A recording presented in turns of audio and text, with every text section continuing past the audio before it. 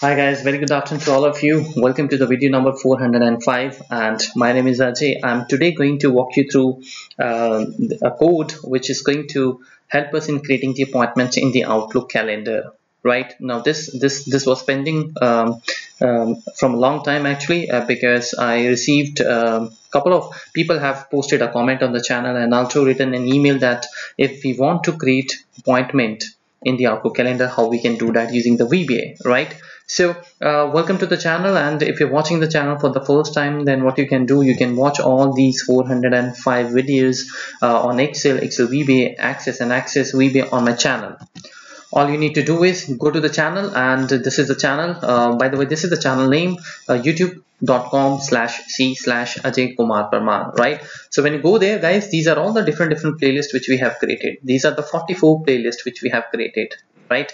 And I always talk about these playlists in the beginning because many of you come and say that there are 400 videos, more than 400 videos. It's very difficult to find out which relevant video is basically they are looking, right? So if you're looking for something which is related to count function, sum function, you please go ahead and click on this Excel count and sum family. If you're looking for something which you want to create on the forms using the Excel VBA, please go in this playlist, right? So everything is in front of you, right? So we are talking about here Outlook. So I want to tell you that we have already actually uploaded I think 32-35 videos on the Outlook. You can see this playlist, Excel VBA connecting Outlook from Excel. So when you click on that, this would take you to the another playlist. Now you can see here, this is the playlist, and we have got 32 videos. All the videos are unique, all the videos are different.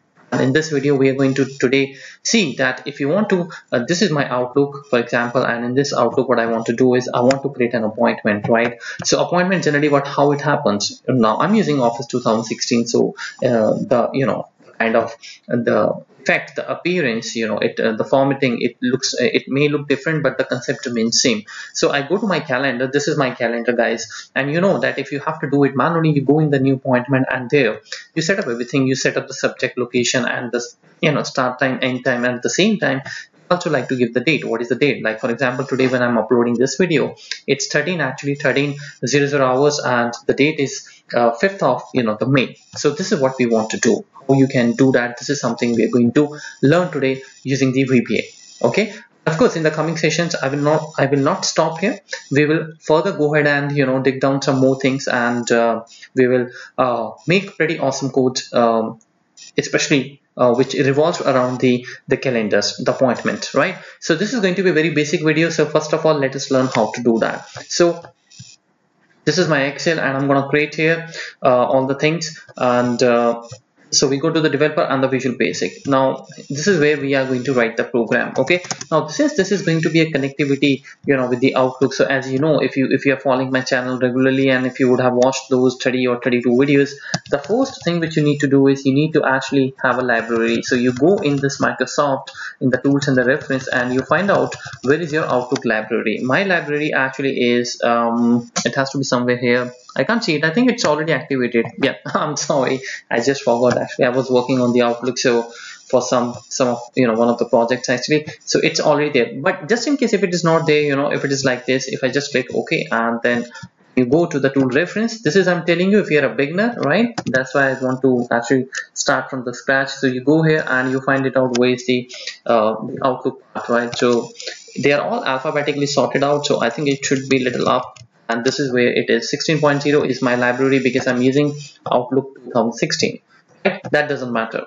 So now once you have this library, make sure that you come back to the tool reference and see that if it is there now, if it is showing here on the top after your these 4 by default libraries, you are okay with that. Now how are we going to work on this? Now I want to tell you something. The first thing is that I'm going to create the Outlook application, which as you know that it is going to be the biggest application. Okay, after we create the Outlook application, what is the next thing we would like to do is, now in the Outlook application, because we are going to work on the calendars, you should be knowing that the calendars are also the folders, right? Calendar is just a folder which is created in the Outlook.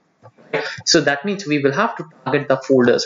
Now which folder? Now you have here all the folders, right? So you can see here that we have the calendar folder, and then you may have other things as well, for example deleted items, that depends. I mean there can be a number of things.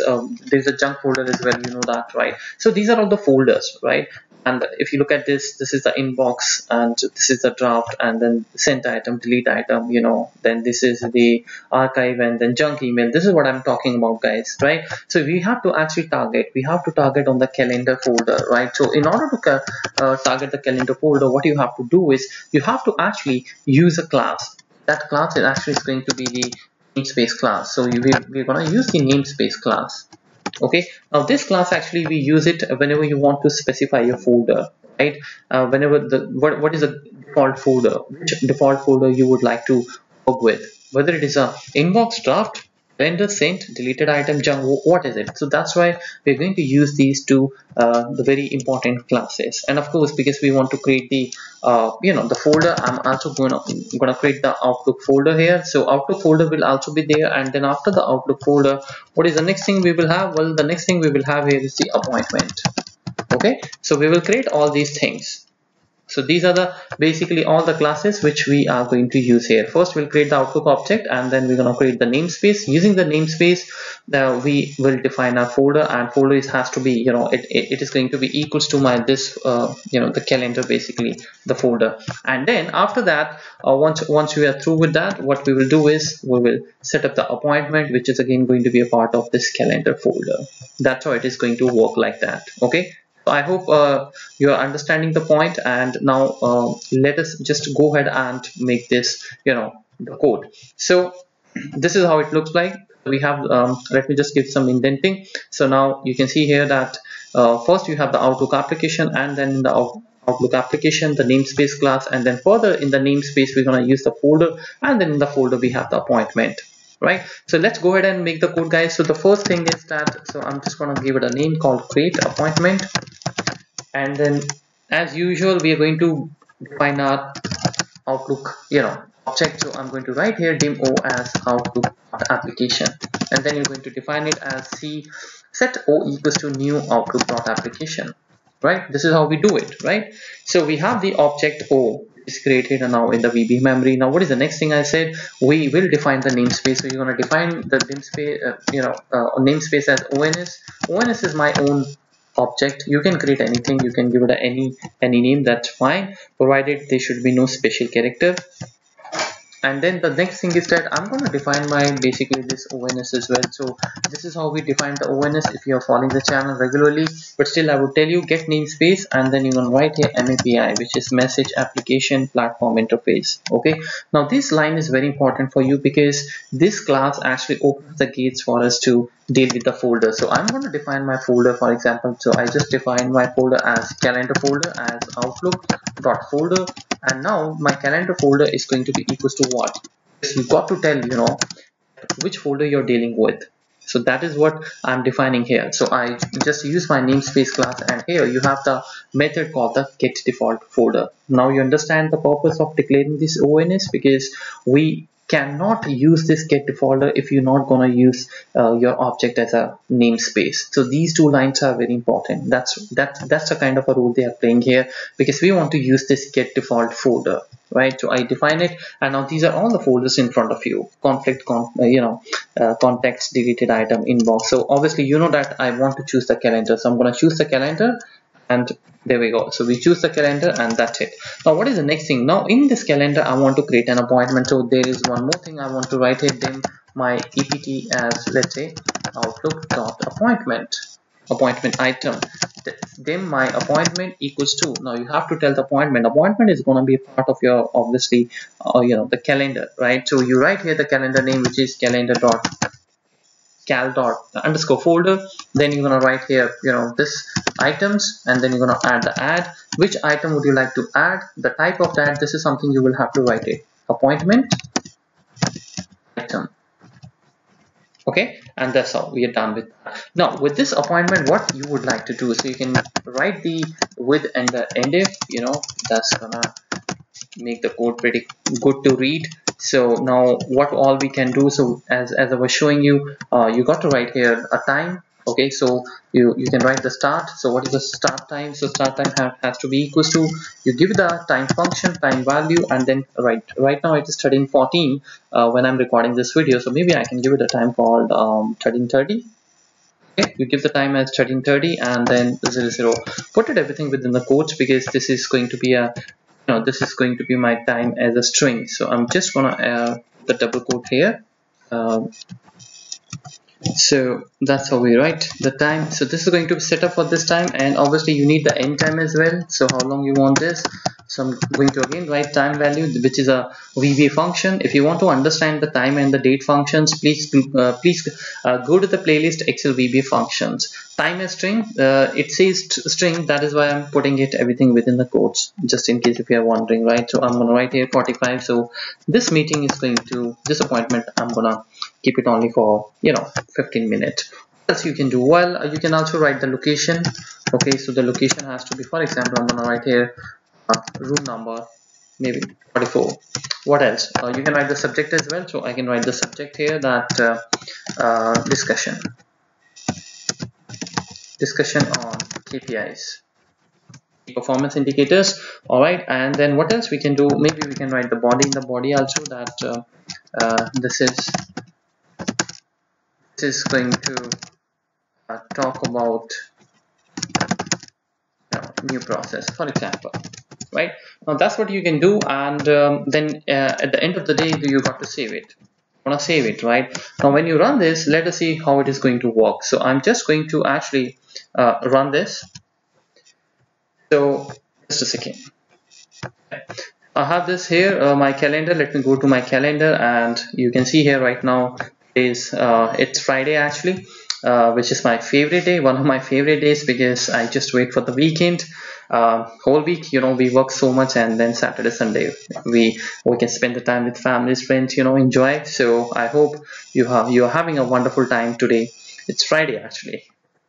So let's go and scroll it down, and you can see here that there's nothing, I'm able to see here. So the calendar is absolutely blank, and obviously because this is not my official actually Outlook. So now what I'm going to do is I'm just simply going to run this code. So let us go ahead and run the code. F8, I press F8, and there we go. I hope there would be no error. Perfect. So this is what it is happening, and now it is going to save. Once it is done, so the macro ran, that means there is no problem. All right, so you see that there is something which is coming here. Wow, this is amazing. Discussion on KPIs 13. If I just open this, if I just have to open this, that's how it is going to look like. You can see location, start time, end time. This is going to talk about new process, that even the body is there, everything is there except for one thing. You know what? Look at the date, guys. It's not coming correct because I never use the date. Right, this I just realized actually the time is coming correct. So we have to actually work with the date as well. And I guess if I just close this, for example, and I just maybe I just snooze this for another 5 minutes. So am I able to see that? I don't think so I will be able to see that because the date is not captured. Date is coming wrong. It is still showing me as a blank calendar. So what you need to do is you got to actually add the date as well. This is the date function of VBA. I talked about this date function in one of my playlist Excel VBA functions. It's a very good function. Date is just like today function. Like in Excel you use the today function, right? It gives you back the today date. In the VBA, instead of the today, use the date function. So I'm just going to join it with this time so that the date and the time both would come together. So now let's go ahead and run this. So I'm gonna hit on hit here. There we go. Ran. Now let's go to the calendar, and I want to see that if I have that value saved or not. And of course this reminder is coming, right? This is looking nice. I just want to double click here. Now why this reminder is coming, there is a reason for that. I'll just tell you, right? So I just open this, and you can see that start time, end time, the date is coming here. Perfect, guys. This is absolutely looking cool. So I just go and snooze it for another 5 minutes, maybe, let us say. Now I want to see that if this is coming here or not. I just scroll it down and look at this, guys. That's what it now shows. Discussion on KPIs, room number 24. Now we have been able to save this, and the reason is because now we inserted the date. Previously it was actually absolutely the wrong date, right? Now you can also set up your own reminders in the programming. Now why it actually showed up, because when you go in the file and the option in your Outlook, file an option, when you click on the calendar, basically you have your default reminders. So this default reminder generally is, I think by default it is always 15 minutes, but then you can change it, 5 minutes or 10 minutes, right? So that will work accordingly. So obviously if I'm setting up my time as 13:30, right now it is 13:20. So when I run this, immediately when this calendar is going to be saved on my Outlook, because of that rule, the pop-up would come. So you can do one thing, just in case if you have to set up the time here, I think you can set up the time here as well. So there is actually the property which we can put in the VBA code. You should use dot reminder minutes before start. So that's what actually you can also use, right? You can use this.